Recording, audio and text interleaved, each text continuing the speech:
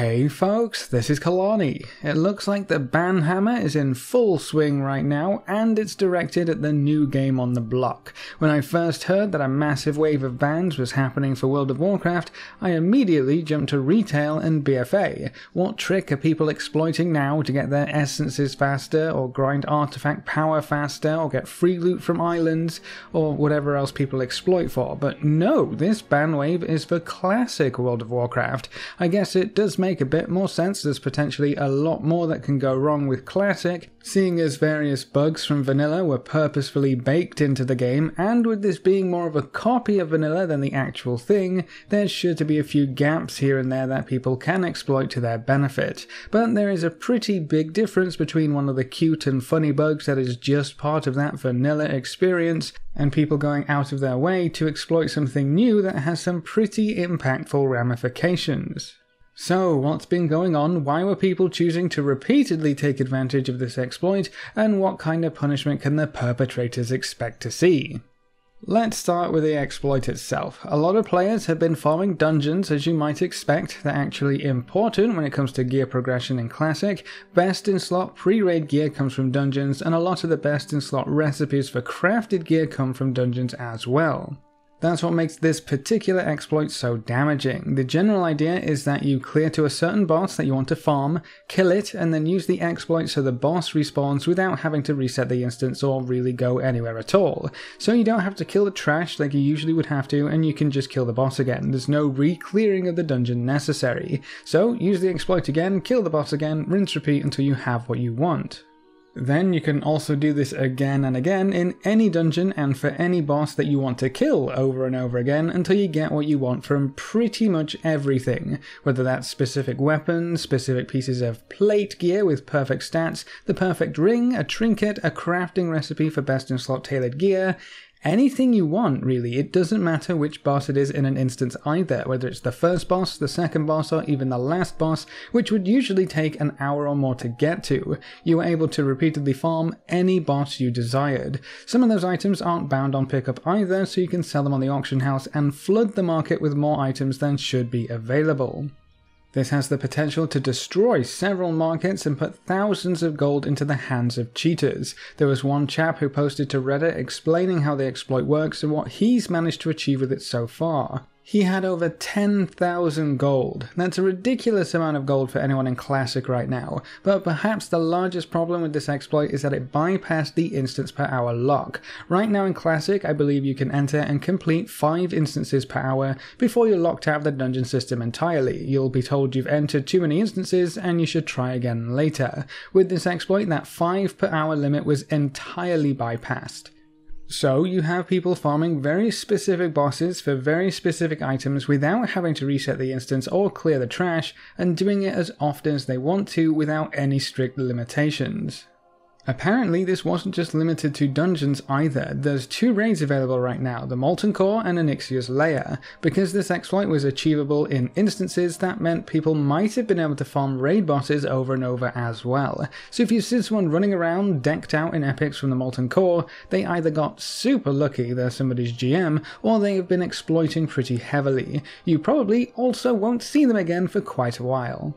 But how did this all work? How could something so crazy make its way into the game if this wasn't doable back in the days of vanilla? You've probably guessed it already, the one major feature or system that was implemented in Classic that just did not exist back then. The same feature that a lot of players have been abusing and complaining about for various reasons: layering. This all comes back to layering. Layering creates new versions of entire servers, and I guess some part of that system was affecting the way dungeons are generated, because you could hop layers while in a dungeon, and that interaction would cause a new instance, or shard, or layer, whatever you want to call it, of the dungeon to be generated for you. Everything would respawn as it normally would, but you would maintain your position in the dungeon. So the dungeon is just regenerated around you, which usually isn't possible because typically you have to be outside the instance to try and reset it. From what I understand, the way this worked was you took 5 people into a dungeon, cleared to whatever target you had in mind, and then when you wanted to perform the exploit and reset the dungeon, you had one player leave and get invited across to a different layer. Then they would invite everyone from the previous group and kill the boss again. You could repeat it as often as you could hop layers, which is really interesting to me. That kind of makes this a little unreliable unless you have a very large pool of players to pull from. A lot of the larger guilds should be able to manage this with ease, but for anyone trying this on their lonesome, I imagine it would have been quite a bit more difficult. I think that makes this even more dangerous, because the organized guilds that are already exploiting any advantage they can suddenly have this huge carrot dangling in front of their face, an exploit that allows you to farm gold, experience, items, patterns, even random resources that drop from bosses, farm all of that stuff endlessly, efficiently, and without any limitations. That just has to be tempting, and I guess it was because a lot of players were doing it. Blizzard acknowledged that there was indeed an exploit, and it was bad enough to warrant an immediate fix with unscheduled realm restarts. That's not all though. As I said earlier, the ban hammer has been swung. The nature of this exploit, its setup, and its potential for damage seems to have Blizzard taking this very seriously. We've heard about 1 month, 3 month, 6 month, and permanent bans being handed out.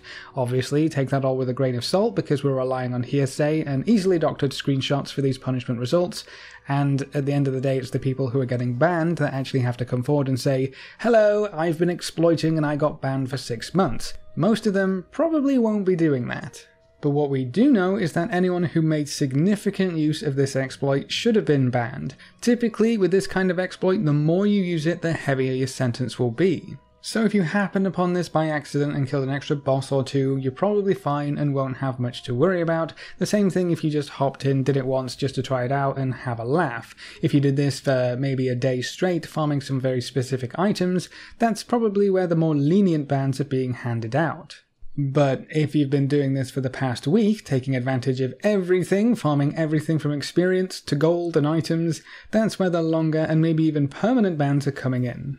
No matter how much you are exploiting, how long you are doing it for, or what your ban is going to be, apparently in all of these cases Blizzard has said that the items gained from the exploit will be removed. I don't know if we'll ever find out just how far-reaching that will be. Does that mean all of the recipes that were earned, sold, and then learned will be removed? What about the thousands of gold some players have collected from this? Will these players log back in a month or 6, or however long their ban is, and find a completely naked character? That would be kind of hilarious. But yeah, it looks like exploiting this time didn't pay off for the vast majority of players who took part in it. Not only will they lose access to those accounts for a significant period of time, but they'll lose everything they gained in the process of trying to jump ahead of everyone else. Usually with this kind of thing, if it's a timed ban but they don't get rid of the items, most people kind of think it's worth it because they got so far ahead that taking a month break doesn't really leave them anywhere behind. That's definitely not the case in this instance, and I'm pretty glad that Blizzard have decided to be so heavy-handed with this and to strip all of the ill-gotten items as well. Now, I do assume, because most of the players who are making use of this exploit are some of the more dedicated classic players, that most of them are probably back in the game already with a new account trying to catch up as quickly as possible. Thankfully, a lot of the leveling and experience exploits have also been fixed, so they won't be able to take advantage of those anytime they're grinding back to max level. Now, I have seen a lot of discussion about this exploit and the subsequent bans, specifically asking the question, is this really a fair judgment? Should players have been banned for using this exploit? And I'm kind of surprised that there's still an argument being made for the offenders here. I know the mantra of exploit early, exploit often gets thrown around because Blizzard has been a little lax with their punishments in the past, but honestly, not for the last expansion or so. Even during Legion, they weren't hesitating to dish out some major time behind bars for things like artifact power or world quest exploits. But when you take a game like Classic, where pretty much everything is meant to be done kind of slowly, and you suddenly find this exploit that not only allows you to farm bosses incredibly quickly, way quicker than was ever intended, but to also bypass an in-game restriction of how many instances you can enter or complete within an hour, I mean, you have to know that's not going to be treated as a minor thing. You're actively circumventing one of the game's laws. The fact that you bypass the 5 instance per hour limit is enough to suggest that this will be taken quite seriously. I think the nature of how you actually initiate this exploit also lends itself to a serious punishment. This isn't something you can do accidentally, and I know some chaps walked into a raid and the entire thing reset when they were halfway through. While that might have had something to do with layering, they didn't purposefully set it up that way, and they didn't do it repeatedly. I honestly think that's one of the most important factors here too. When you find a bug or an exploit and you take advantage of it once and think, well, that was weird, that doesn't seem like it should have happened, and move on, or maybe even file a bug report, God forbid, that's very different than saying, that's not working properly, but I can take advantage of this and level faster, or gear faster, or get gold faster.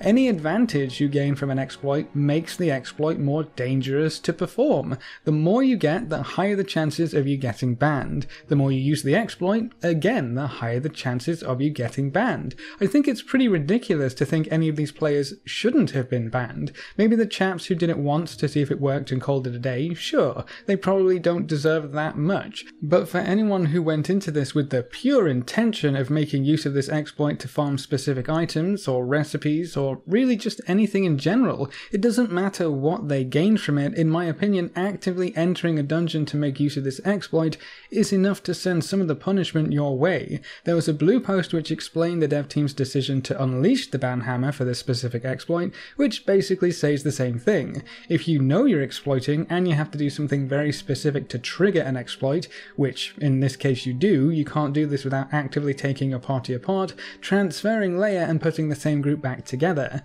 You can't do that accidentally, and even if you could, you're not doing it accidentally for hours on end now, are you? So when you have to go out of your way to trigger the exploit, that's really the big line in the sand. As soon as you do that, as soon as you cross that line, you should expect to see some consequences.